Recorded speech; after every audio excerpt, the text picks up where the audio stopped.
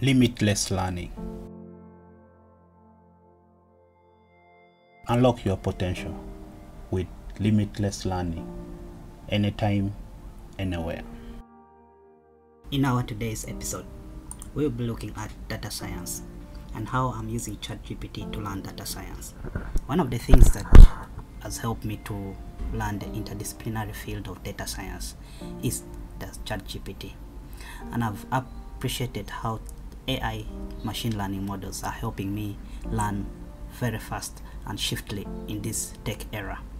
In this particular episode, we'll look at how you can empower yourself by learning data science using ChatGPT. First, you will have to open your ChatGPT, and for your information, you can just log through the browser and sign in. You can just say chat. I already logged in, and then that's why it's already bring me to this screen. But otherwise, this is what happens when you log in. Then here you could send people may ask me what's the difference between the trial version, the free version, and the upgraded plus version.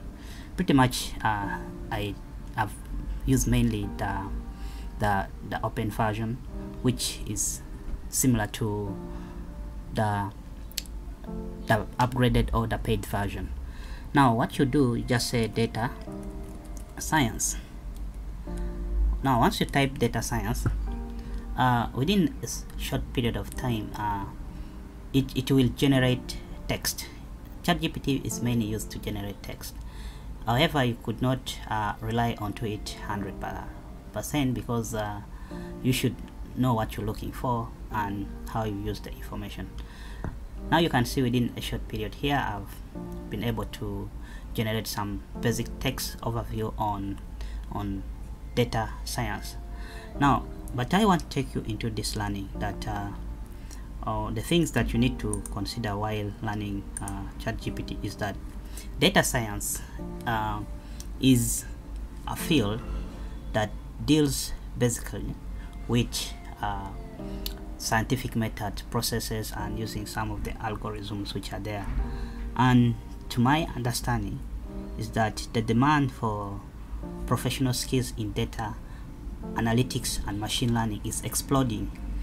And when you look at the demand for data science, the demand for data science is increasing, and jobs are being created in the field of data science. That brings the overall globalizations of the industry, and it helps in complex challenges with data and important decision-making processes. So the main basics of data analytics skills is to help you create a break field and seeking a career opportunities. Now, what you could ask yourself in ChatGPT, what are the career opportunities in data science? So when you generate that text,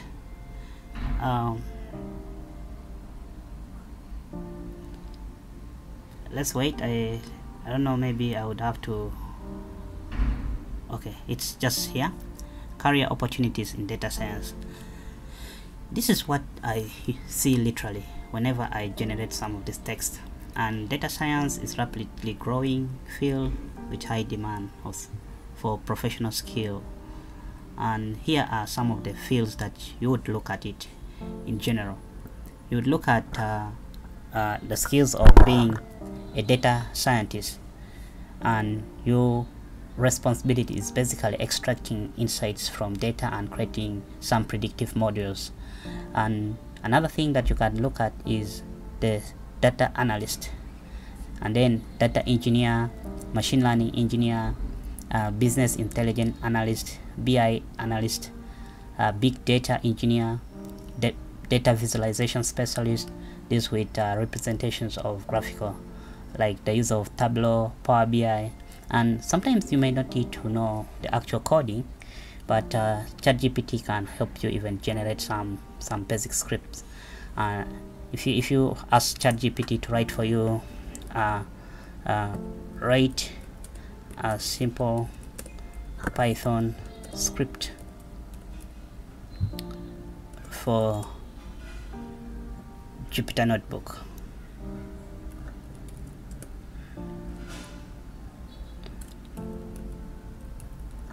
Okay, I think the spelling of Jupyter. Okay, just run the search. So you could see here clearly that when you want to here are some simple Python script that you can run in a Jupyter Notebook. So you can see here it has generated a comment which is begins with the hash symbol, and this is basically to highlight it into a readable form and it doesn't run. I explained that, and it created some variables for input. What is your name?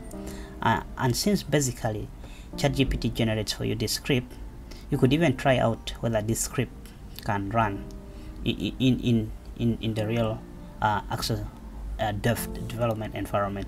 So you can see you just need to open Jupyter Notebook on the browser, blah, and then you should be able to follow some of these steps here. But let me show you how this could actually work. Let me just start my code. I'm just going to put my code editor here. I use Visual Studio, and this is what I'm going to do. I'm just going to go hit straight to create a new folder, and I can open a folder. Sometimes you might not see the response, but this is the response because if the screen is maximized. So you go to desktop, and then you could create a folder here and say learn Python. Learn Python. Then you create that folder, then you open it. Now once you open your folder in Visual Studio Code editor, then you can create a new file. You can create a file from here, this way, and here. So I would love to use here. Click on that, and what's going to be the file name? Let's say app.ipyn.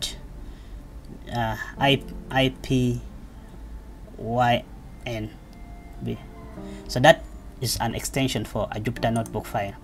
So once I click on it and it saves, it should be able to run this script for me. Now remember, it has already generated for me some sample code that I can use, and I'll just copy this code and click on copy, and then I go back to my Visual Studio, and then I just paste this code here. Now once I paste this code, you could see this is now a comment in Python, and when I run this code in a Python environment, which Python version am I using? I'm using the latest version of Python. I pick that, and then I say install. Now it's installing for me the kernel for Jupyter Notebook, so that I'm able to run my Python script. And this is one of the good things while working with Visual Studio Code Editor. Now in a few, we will be able to see that our code is executing normally. Now that the installations are almost getting done and the script is here running, then we'll be able to have a simple script in Python. Let's give it a few seconds for it to get done, because it's compiling some few code. Then after generating, then it should be able to run normally. Just in case you have some errors, but this is a valid syntax, so it should be able to work for us normally. Okay, as that script is running, please, what is your name? Now this is the command which is asking. My name is Jeff, Joff. Then I need to just press enter, so you can see the results here. What is your name? My name is Jeff Joe. So I can add and then repeat that line of code, then I run it. Now this time round it's asking what is your name, then you say Jeff Joff, then you press enter. The results is displayed here, and that is how I basically use I literally use ChatGPT to help me generate some script, and it makes it much easier when I'm training data science course to my software engineering class for those ones who are attending. And this becomes much easier for anyone who would love to learn ChatGPT. So ChatGPT is really powerful, and that's how I appreciate ChatGPT. Then there are things that I also realized that I really also need to tell you is that when you learn some of these foundations to data science, you should know that as a data scientist, or you become a data analyst, and then you work in a professional field to extract an insight of a data and help in data driven decision making processes. And that's one of the beauty of understanding some of these concepts or using ChatGPT. Now, one of the things I've also realized is that with ChatGPT, it makes it much easier for you even to initiate any idea. Like, how do you install the Python libraries? You can ask all these questions in ChatGPT, and ChatGPT will give you the results. Let's say that I want to use a simple script to import a CSV file. Just say simple sample code for importing CSV file in Jupyter notebook. Now when I run this, now you can see it even helps and explain to you what each statement means. What does the head statement means, and what does the word CSV means. Now you can see here are sample code for importing a CSV file in Jupyter notebook using pandas library.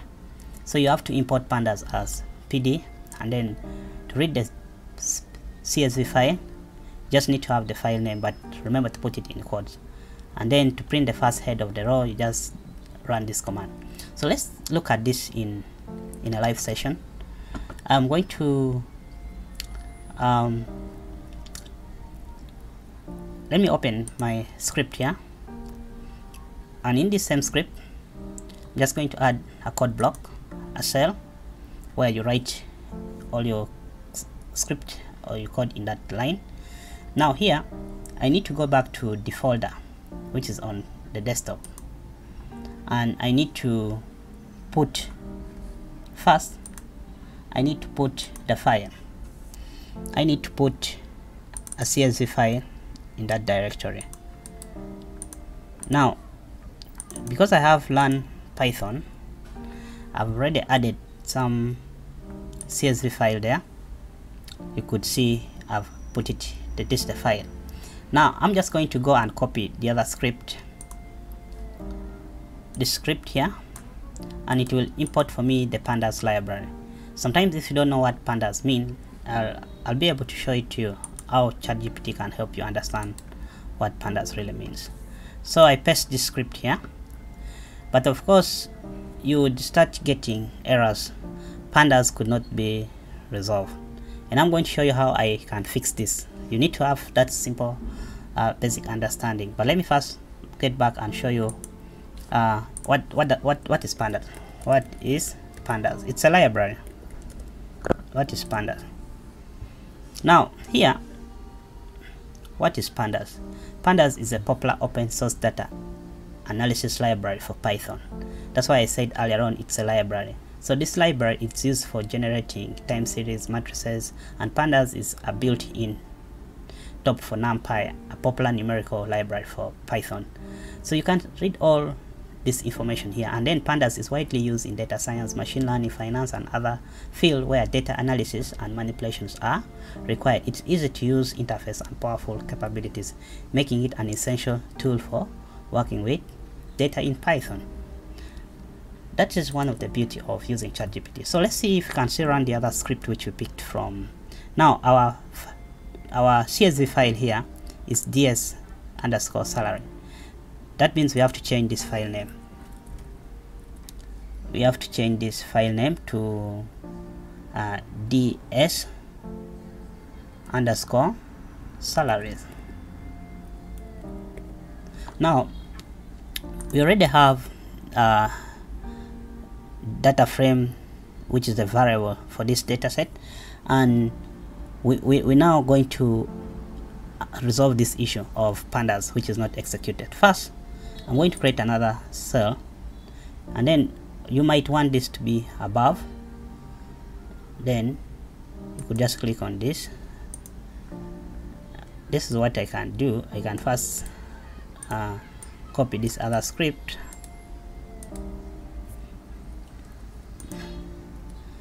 okay. I'll just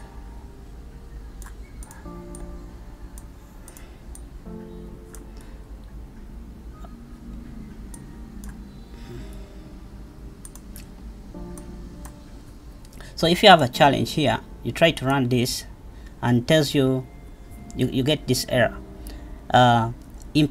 Import, the line of the error is here, import pandas as PD. The no model name pandas. How do you resolve this error? Just, you can even go and write it in ChatGPT, and ChatGPT will give you a solution. But let's not waste our time. We can just go to a terminal, and then here we can say import, just use what we call pip install pandas. Now once the library for pandas is installed, now you could come back here and write import. So import pandas as PD could not be resolved. So pandas is already installed, so let's run it.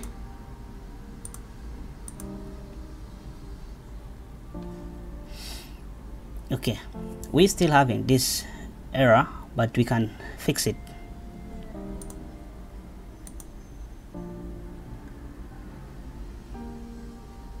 No module pandas, and here the requirement is already satisfied. Okay, sometimes you need to restart the kernel. Restart, and then when you come back here and run, it's still showing import pandas.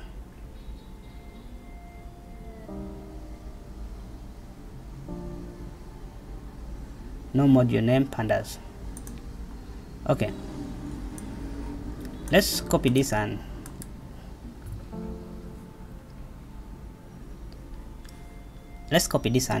fix it.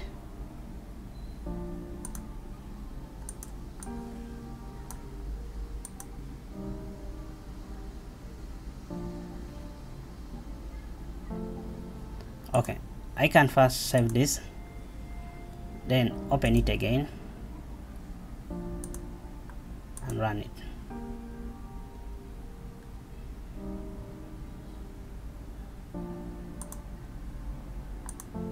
Okay, let me just create another script. learn.ipynb.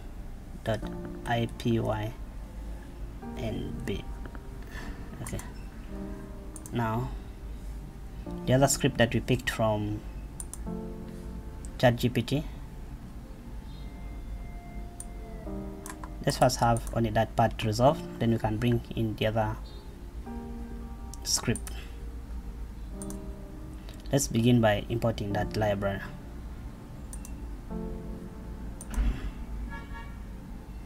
Okay, I can change my version here.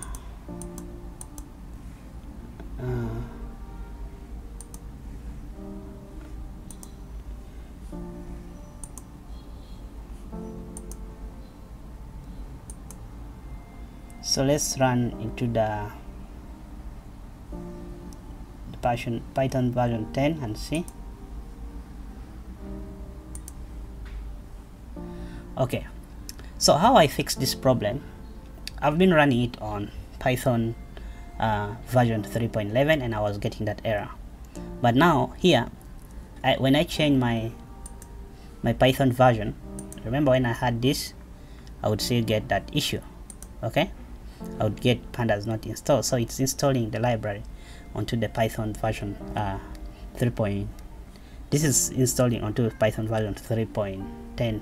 So if I change this to Python version 3.10.6, and it runs normally. So that's how I should have figured out how to resolve that issue. That means here, where we're also having the same error, we can solve that error by changing it here to the version 3.10. And when we go back to our last script here and run, it's execute normally, and in the last script here, we're able to see our codes works normally. But this is how you troubleshoot and understand some of these problems, especially when you're dealing with a Python script. So for this episode, I'll be able to stop here. In my next episode, I'll explain to you data science in details. I hope you've liked this tutorial, and I hope this is going to be your path to learn Python in data science. Please consider subscribing, give this video a like, and let's push it to 1K subscriber. Thanks for attending and logging in.